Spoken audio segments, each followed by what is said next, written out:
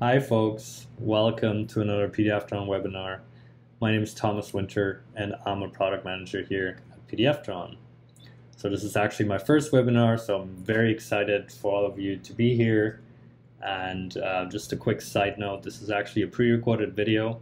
So make sure you ask questions because I'll be there in the chat watching alongside you guys to answer any questions you might have. So with that, let's get started. And for those of you who are new to PDFTron, PDFTron is a document SDK provider, and we've been in that space for over 20 years now. Recently, we've come up with this Appian component plugin that's basically wrapping around our JavaScript SDK, and we want to make it accessible for not just high coders, but also low coders and no coders as well. Okay, so now it's time for our live demo here. So let me just switch over to my community edition.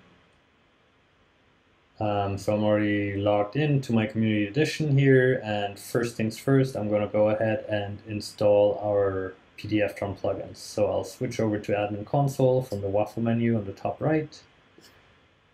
And now I'll, inside of the Appian admin console, I can select the plugins option here on the left-hand column. And then I can select add plugins here just to install basically any app from the app market. And I'll search for PDFTron. So as you can see, you can find both the plugin component here as well as the plugin connected system. So let's go ahead and click on them and then click on deploy. So I'll start out with the WebViewer component. This takes a few seconds to install. And then I can go ahead and also add in our connected system here.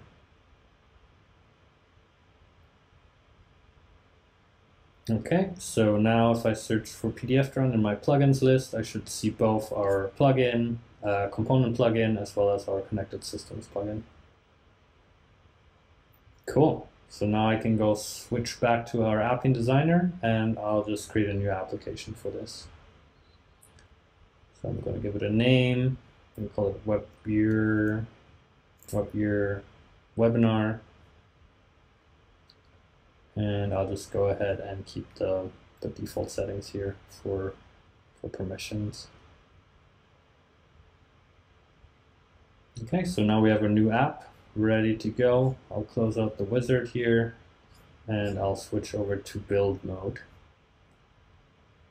Now we can get started with getting our prerequisites together. So first off, we need a connected system.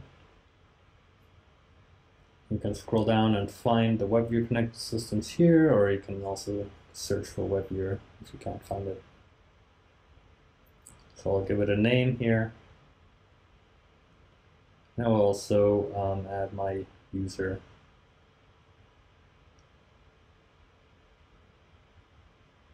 Okay, and then in terms of security, I'll just make sure every user can access this solution.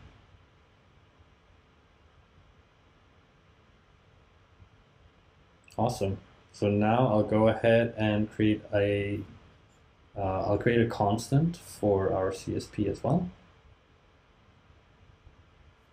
Okay, so I'll just call it CSP constant. And I will also select connected system from the drop-down here. And then as a value, I'll pass in my connected system plugin that I just created from earlier. Yeah, and then I'll click on create. Awesome. All right, I will also create a folder just to store documents in. So I'll call it files, and I'll select document folder here.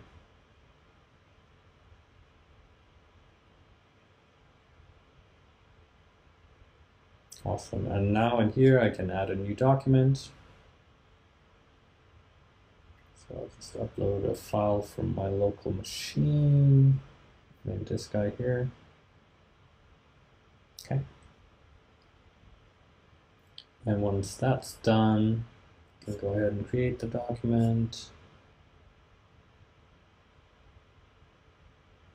And now I can go back to my designer, to build mode, and I'll I'll just create the final piece that's missing here, which is an interface. So I'll give it a name.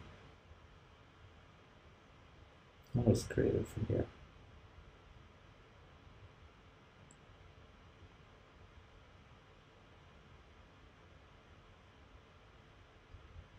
Awesome. So now on the left-hand side, under custom components at the very bottom there, I can grab web viewer and just drag and drop it onto my interface.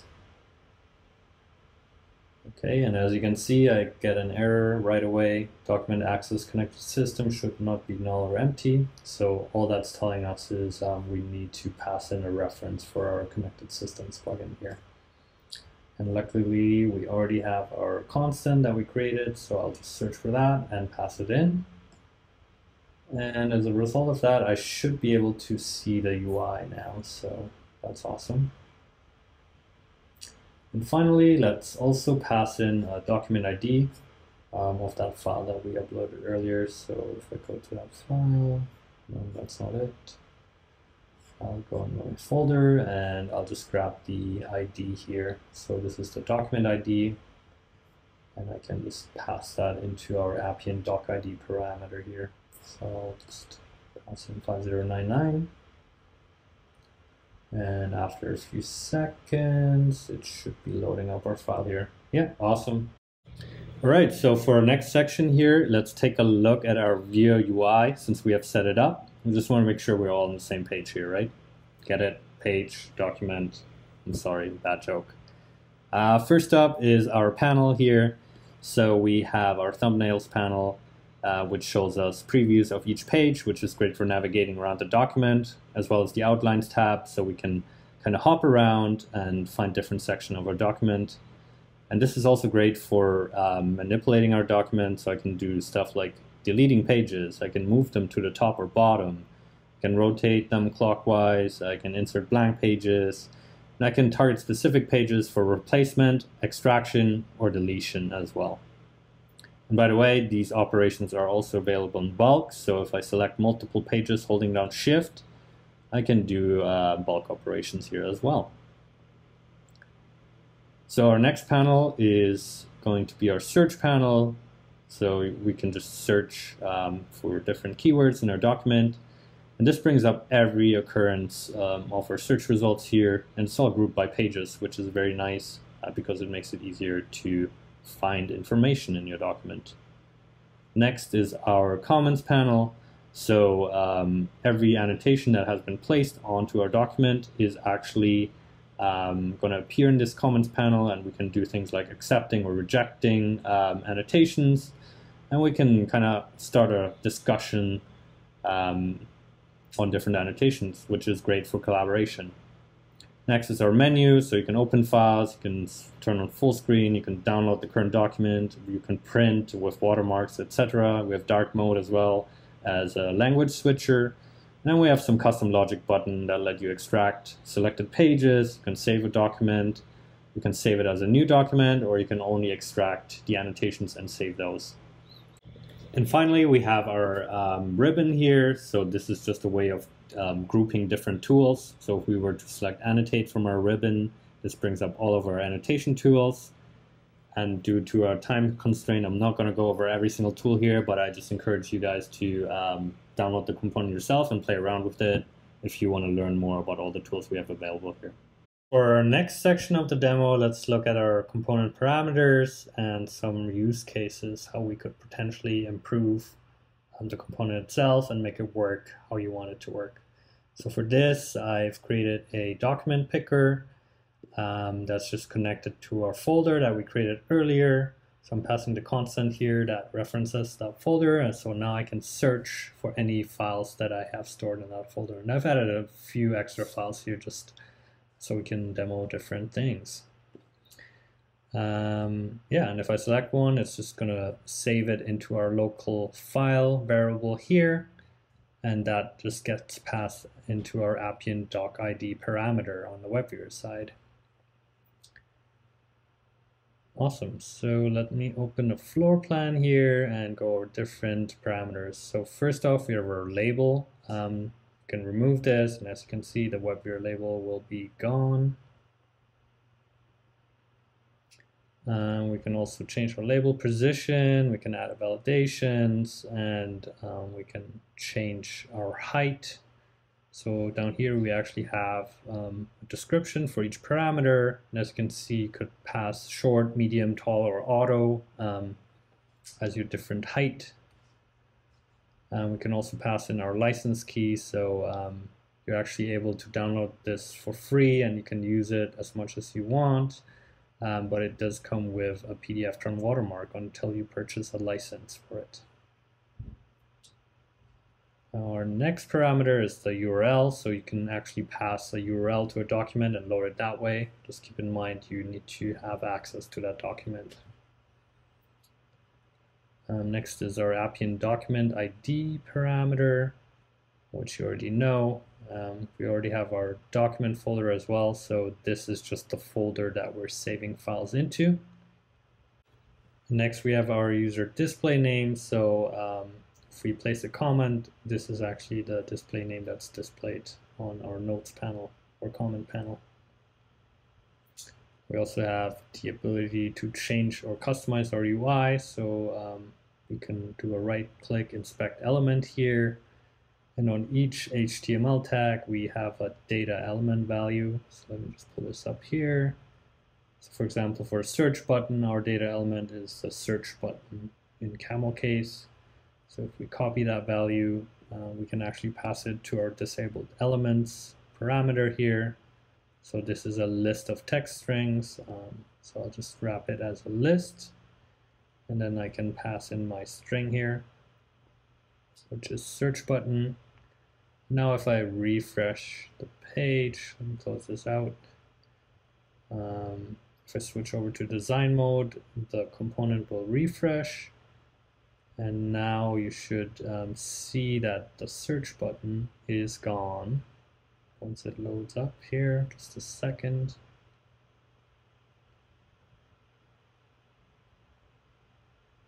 Yeah, so as you can see, there's no more search button available. It takes a while to load up the UI, but yeah, there's no more search here.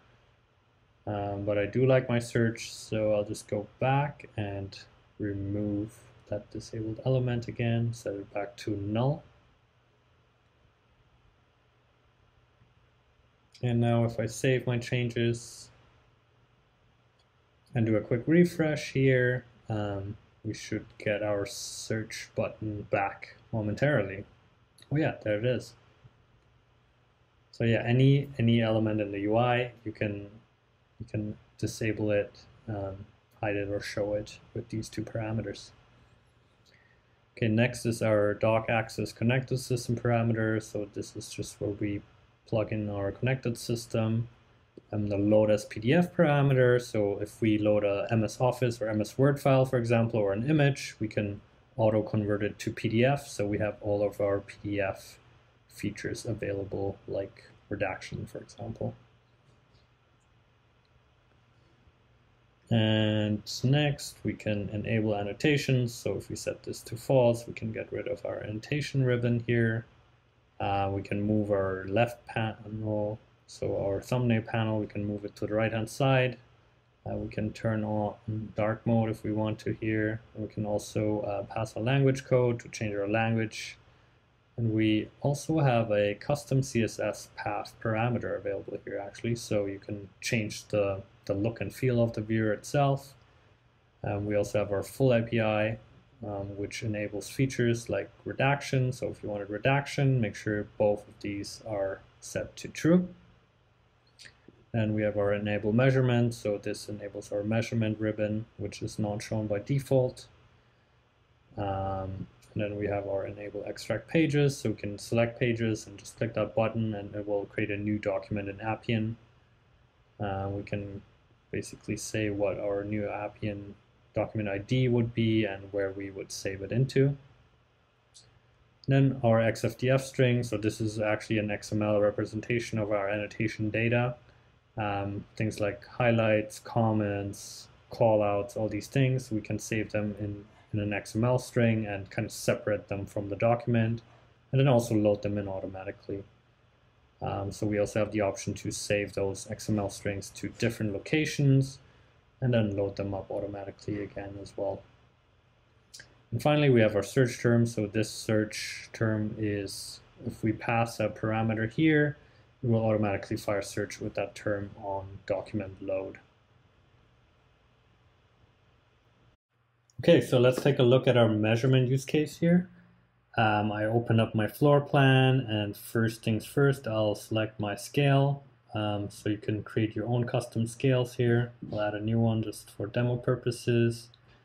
And let's say I know my window is, let's say 5 feet in width. So I'll just measure out my bedroom window here. I'll set my, my measurement to 5 feet, and I'll apply it. What this means is basically 2.5 inches on paper is equal to 5 feet in real life. So I'll create that measurement scale here. Now I can go ahead and measure my bedroom width, for example. So in this case, it's 9.2 feet based on a 5-foot window. Also can go ahead and do area measurements. So I'll select my same scale here, and then I'll measure out this kitchen island. So our kitchen island here is actually 13.8 square feet based on that measurement scale that I created earlier. Okay, for our next use case, let's take a look at redaction. So I'm just going to go ahead and open up my invoice here if I can find it. But basically what redaction is, it's removing sensitive data from a document. This is great for FOIA, or basically anytime you want to send out a document but you need to remove information from it. So the way our tool works is we have our drawing tool here. You can go ahead and draw an area and mark it for redaction that way. So you see that red box that is the mark for redaction, and if we hover on top of it, we get a preview of what that would look like once we apply the redaction itself.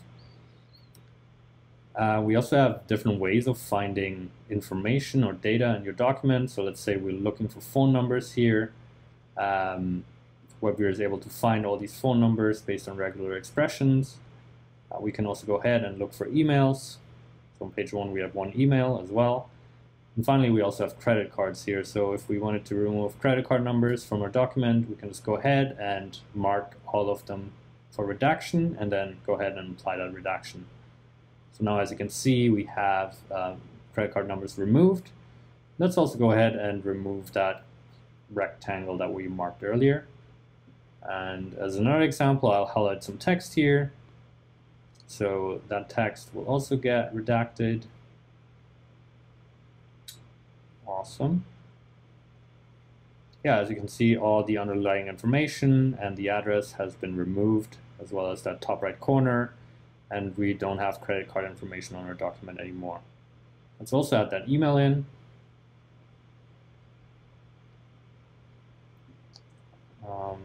Yeah, and we can also kind of draw annotations and we can export them. So next time we load up this document, the marks are still present, but the document hasn't been redacted yet. So this is great for approvals or getting things reviewed, basically. And last but not least, I just wanted to show off the edit text ribbon here. So this allows me to edit content inside of my document.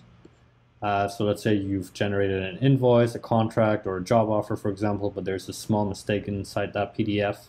You can go ahead and select the edit text ribbon and then just do some inline edits here. So you can actually change the headings to this is a new heading, or this is a new header, and this actually respects your reflow. So let's expand this here, and we can also move that text around. So this is a fairly new technology, but we're actively developing it and improving it. So I'm looking forward to hearing any feedback you guys might have on this. And that's a wrap, folks. Thanks everyone for watching, for attending. We're going to open up the floor for a Q&A session here, but keep in mind you can always reach out to me. So you can find me on LinkedIn. It's Thomas Winter at PDFTron. And you can also send me an email. So my email is twinter@pdftron.com. Thank you.